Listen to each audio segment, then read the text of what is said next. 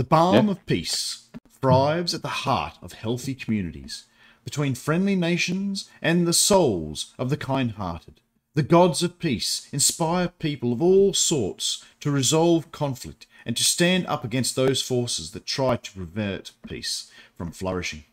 Clerics of the peace domain preside over the signing of treaties, and they are often asked to attribute in disputes. These clerics' blessings draw people together and help them shoulder one another's burdens, and the cleric's magic aids those who are driven to fight for the way of peace. These clerics are your best bro that want you to succeed in life, and they will stop at nothing to make sure you do. We're just going to cut straight. These are the best team play clerics there are. It's mechanically a little bit boring, but goddamn, if your friends don't like to fail skill checks and they don't like to miss attacks, this is the cleric for you. It's goddamn god mode, and you get to choose the god in the DD table. We're going to jump straight to the spells, okay? These spells here are all to help your buddies. So we got down here, we got communication. We got, hey, we're going to bring you back and put your arm back on. We've got, hey, we're going to protect you. We've got, hey, I want to chat to you no matter what dimension or realm you're in, with pretty much 100% chance of getting it there. We got protection more. We got more health. We got hit points, and there's you can't attack my buddy because he's my buddy. Yeah. Goddamn, like that is a assisting crazy spell list. That's what you, if you want to be the guy that makes other people's end game fantasies and beginning game fantasies come true, this is the spell list for you. Yeah, they're all good. Okay, we're going to go straight into this because this is the crazy shit I like. All right. So we got Implement of Peace. So you get this domain, you get proficiency in insight, performance, and persuasion skills. All good. Go insight because sometimes it's okay to go over and ask your mate if he's okay. It's very important, man. We're going to look out for our friends, and having that insight to know when they're doing okay or to persuade them to come and have a seat and a drink, very important. The first feature, one of the craziest features in the game, is a concentrationless bless. Except it's better than bless because it does. Basically, you can your proficiency score you can tie at the start like 2 to 3 people, 2 other people around. You get into a bond with these people, and while they're within 30 feet, you can add 1d4 each turn once to one of their attack rolls, ability checks, or saving throws. So you get that once per turn. So, hey, it looks like I'm going to miss. I'm going to roll my d4. Hey, it looks like I'm going to fail my saving throw. I'm going to roll a d4. Hey, my persuade. You can tie this together with, you've got that bond on them. You cast bless on them, and then you can go up and pat them on the back and give them the help action or guidance. Yeah. Like, this is so crazy. So much better. It goes for 10 minutes because at the end it says there each creature can only add the 1d4 no more than once per turn, which tells you for that whole 10 minutes you're getting this, not just repeated casts on one person or however many people you're limited to, depending on the level. Everyone's getting that. If you're doing a skill challenge from 4th edition and your DM's running that, everything everyone does gets a d4 for the more than likely the whole skill challenge. 10 minutes. There's 10 rounds, 10 rounds per minute. So that's 100 rounds of every single turn. So if there's 8 characters in combat, that's 800 uses of this if they're saving throws on every one, if they don't require reactions. Which, as a d4, could be 3,200 extra save points. That's crazy. Yeah. All right, so we've got that. Moving on to the next thing that's also crazy. We're going to go to the Balm of Peace. Do you want to cover this one? Yeah, no worries. So starting at level 2, you can use your Channel Divinity to make your very presence a soothing balm. As an action, you can move up to your speed without provoking opportunity attacks, and when you move within 5 feet of another creature during that action, you can restore a number of hit points to that creature equal 2d6 plus your wisdom modifier, minimum 1. The creature can receive this healing only once every time you take this action. So you can't just run back and forth past the same people. So, but when your group's surrounded pounding something, you can cut a hot lap around them, then you can probably get most of them. And we're talking a minimum of, like, if you're a cleric, you should have at least a +3. So we're talking a minimum of 5 healing points. And if this is at level 2 and the party gets down by a fireball and you're still alive, you do this and run past everyone, they're all back up, and then you've still got a bonus action to cast something. Quite powerful. The only people who are going to miss a bit of this will potentially be some of your ranged fighters if they're way out of the fight. But I found a lot of the time my ranged fighters tend to keep a lot of their hit points because it's usually the melees and the close ones that get hit a little bit more often. So the healing's probably going where it's needed. As long as the cleric's up front, I guess. Yeah, but that'll only be a problem at this level. Later on, won't be a problem. So, next thing we're going to go to is the Protective Bond. So, beginning at 6th level, keeping in mind that as you get to 6th level, you've already got a proficiency of +3, so now you can get 4 people in this bond. Yep. So, beginning at 6th level, the bond you take between people helps them protect each other.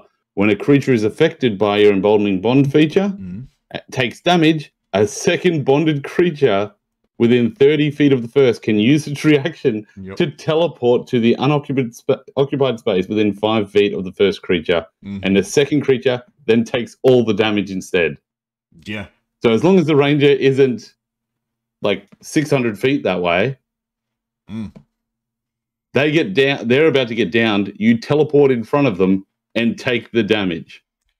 Yeah, if you've got some range fighters, you usually don't get, or a couple of players, you usually don't get hit a lot. They could be supplemented in to take a hit and then get out of combat again, just to keep rotating the damage so that people aren't going down. Or we're not having to use Revivify, we can just rest up or whatever method your party uses for healing after. Holy shite. That is just crazy. It couldn't get any better. It couldn't. They couldn't make this any better. It would be far too OP. What's that? Potent spellcasting. They made it better. You get to now add your wisdom modifier, which is at least going to be +3 to the damage you do with cleric cantrips. Nothing to shy away from. This is basically your agonizing blast for your warlock, which is an essential feature for your warlock, and you get it for free without taking an invocation. You're doing Toll the Dead. Not only is it going to grow with your proficiency level, which also you can get more people in your group with the proficiency level, but now your cantrips are going to do more damage as they get more damage because you're higher levels and proficiency. So, that'll probably encourage you to use a little more cantrips so you're holding off on the spells for either healing or some sort of battlefield control. So, rather than using some of your other spells, I like this. It'll give you that little bit more. And I honestly think, like, everyone should get this. All casters should get this. But hey, this fixes it. You've got it. I'm happy with that. Here is God mode. So, the last one, Expansive Bond. At 17th level, the benefits of your Emboldening Bond and Protective Bond features now work with the creatures are out 60 feet from each other. Yeah. Moreover, when a creature uses Protective Bond to dive into there and take the damage, they now get resistance to that damage. Wow. Like, honestly... Well, I mean, previously to level 17, you're probably bringing your Barbarian who was raging in anyway, because he would have been taking damage and getting that resistance. But now, anyone, like the fighter, the ranger, they're all now available. Everyone's on even terms. Everyone's soaking up the damage. And we can spread it around a bit so everyone shares the damage. So this is really cool. Expands it to 60, so potentially your ranged fighters, particularly if your clerics in the mid-ground, your fighters are up front, that means you can bring anyone round and move them. If your cleric's tired of just healing the one person, now people can switch out, jump around, portal everywhere. If someone's up on a ledge fighting up there, well, now I'm going to portal up to him and I get to freely fight and portal out. If there's a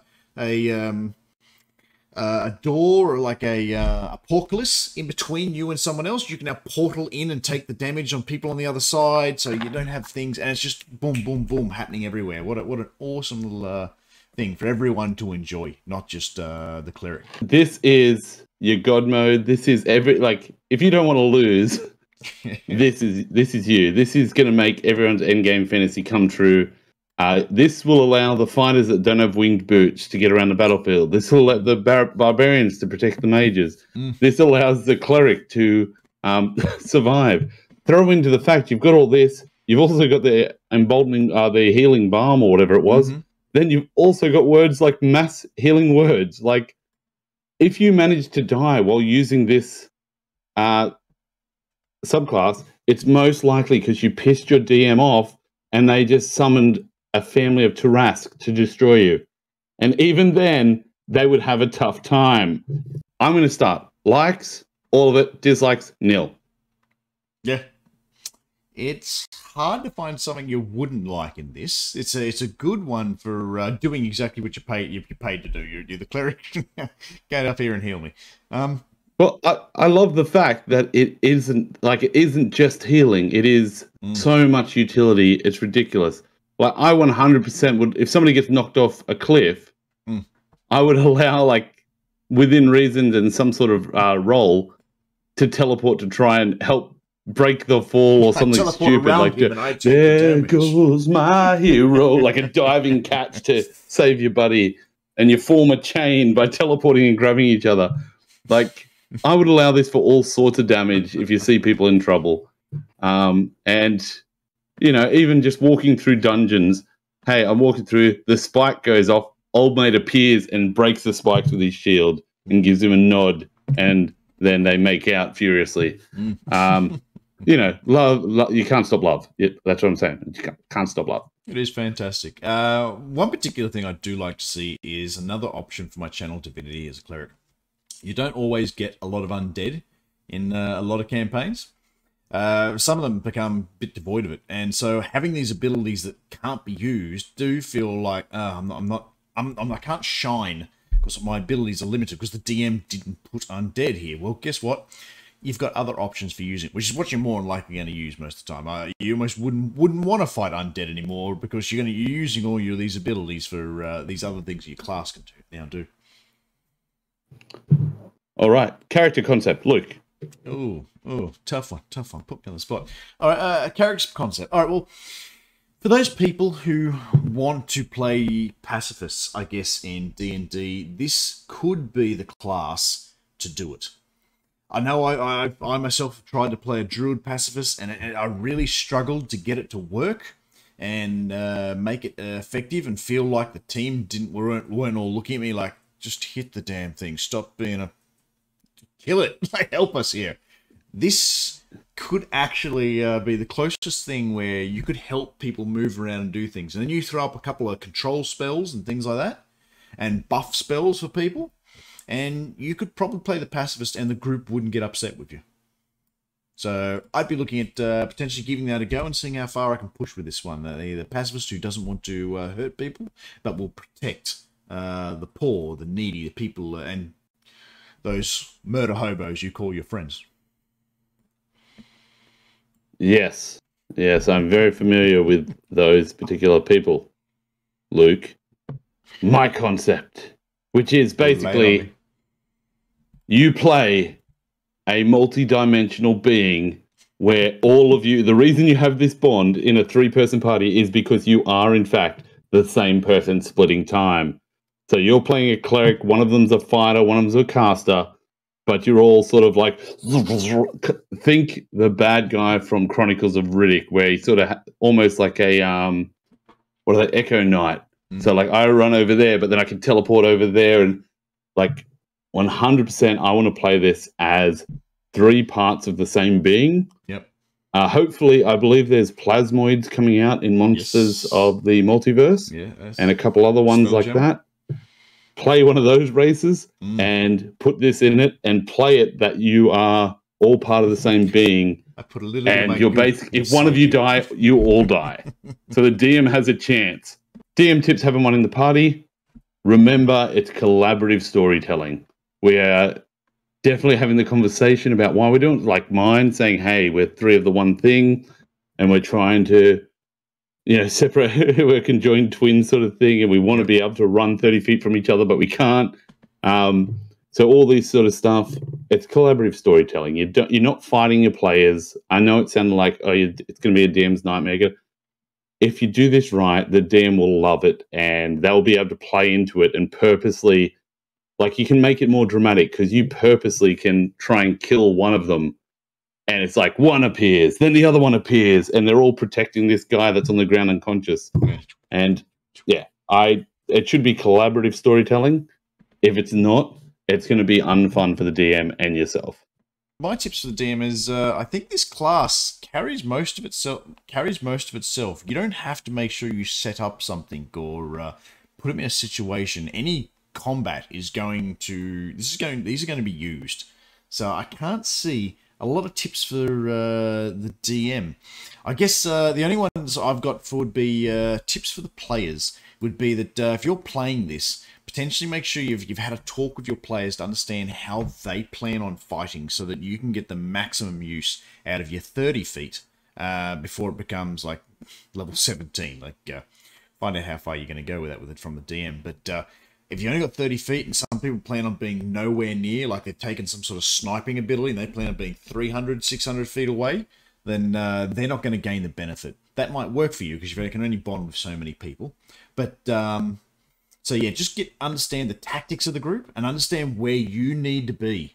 If you've only got 30 feet, then you've got to be reasonably close to some of these people to be able to lead the trigger. So you're going to need to be a little bit hardy or very dexterous in trying to get away from these fights that are happening around you if you're playing that peaceful style person. But you're still going to have to be close, which is also potentially going to draw fire and potentially, with 30 feet, still put you in fireball's range. So just be aware that you're still exposing yourself with these sort of distances to AoE and just having to be near enough to take advantage, because you need at least two people who can be swapping out with each other on the regular and potentially yourself to gain the full benefits of this. The last tip I have is nowhere in Protective Bond does it say that you need to be able to see them. All right. Very good. Hey, I'm locked in this prison cell. I'm in this prison cell. Hey, brother! The prisoners keep ending up in the same cell. We don't know how. But no, do it. That's my advice. Play it. Discuss with the DM. Have fun. The end. God mode on. Play. Right, well, that was our quick run-through of A Peace Cleric. Check out some of the other videos for the other subclasses. And if we haven't done one, particularly from Tasha's, we're slowly working through that book, let us know and we'll jump on the one that you like so you don't have to sit there and wait. Peace.